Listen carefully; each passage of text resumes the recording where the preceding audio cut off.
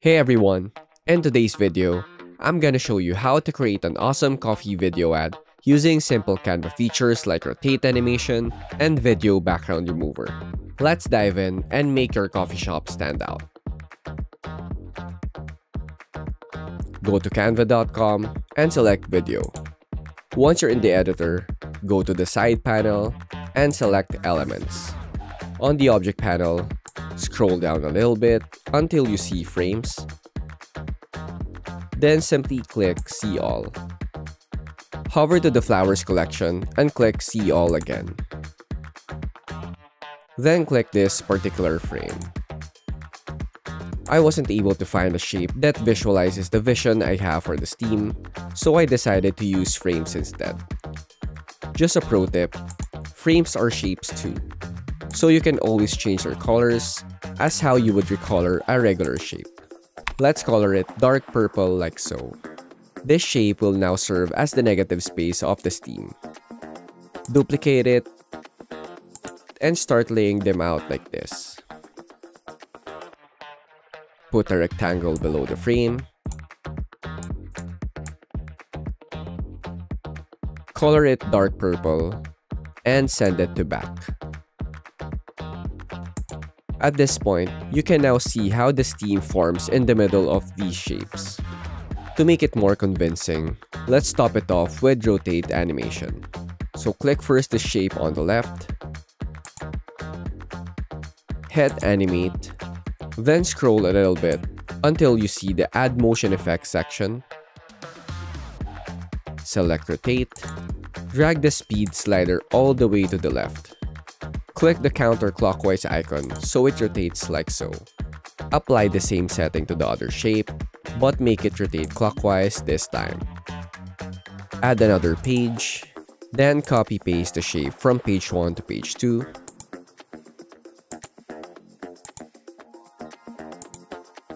On page 2, lay them out like this.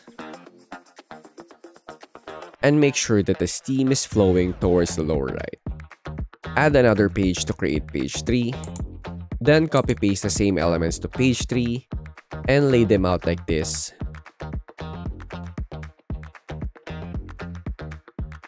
Making sure that the steam is flowing toward the upper left. Add the final page to create page 4. And again, paste the elements on page 4. Place the elements like this and make sure that the steam is flowing upward this time, while creating a V-like form. Make sure to recolor the backgrounds of pages 2 to 4 to pink. Hit play, and that's how you create and animate the steam.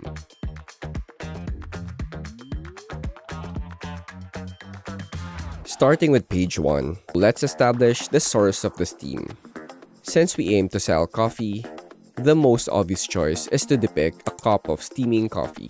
So search for a coffee cup on the object panel.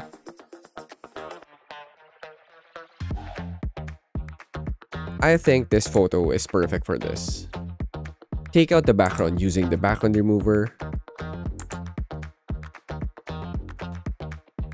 Lay them out like this.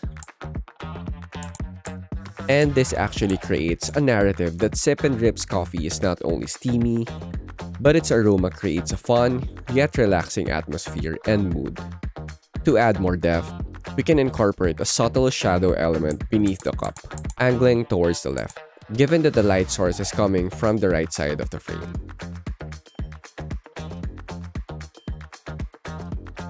Using Tan Songbird, type Sip and Drip by typing each letter individually. Color everything pink. Lay them out on a curved formation, then add some depth through scaling.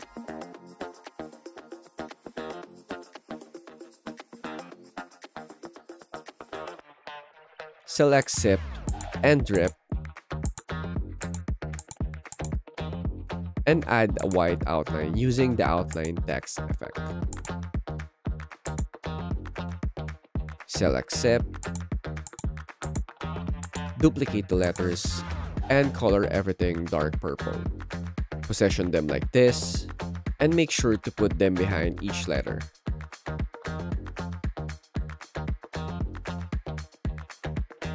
And just apply the same instruction for a drip.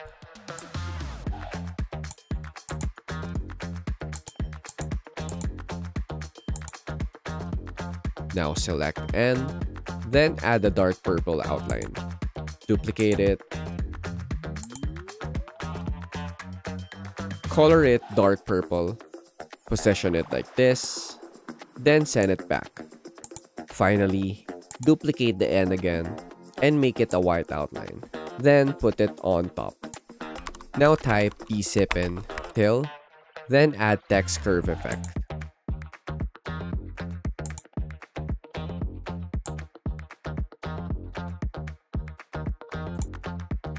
Lay it out like this, duplicate it, place it below, then simply type the last drop. Now go to page 2, then type sippin. On page 3, type till the last drop in 4 lines.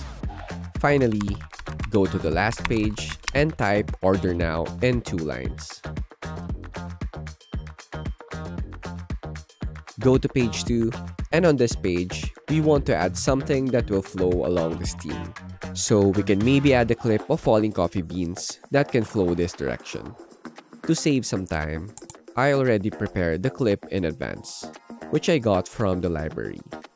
Rotate it like this so it flows along the steam.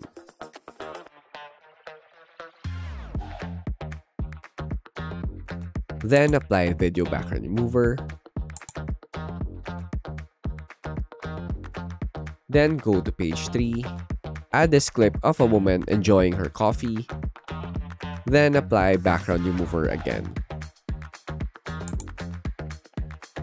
Make sure these shapes are on top of the clips to add some depth. Set the duration of page 1 to 5 seconds, page 2 to 2.5 seconds, page 3 to 3.2 seconds, and page 4 to 3.5 seconds.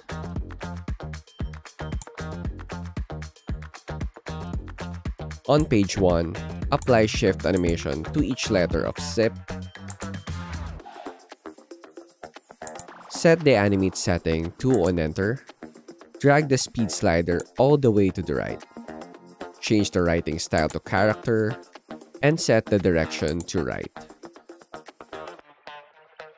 And just apply all the same setting to drip, but just make sure to set the direction to the right this time. For N, apply baseline animation, set it to on enter, make the speed 15%, and set the direction up. Apply shift animation on the subtext, and set the animate to on enter. For page 2, add shift animation to sippin, select on enter, set the speed to 40%, select word, and set the direction to down. Then simply apply the same setting to page 3 and 4. Finally, go to page 3 and scrub through the clip to show her doing thumbs up after sippin.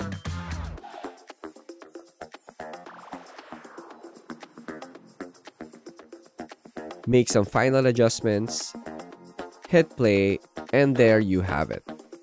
I hope you've learned something today, and please don't forget to like, subscribe, and leave some comments. And if you love this video, I'm pretty sure you'll like my other tutorials flashing on your screen right now. Thank you for watching, and see you on the next one.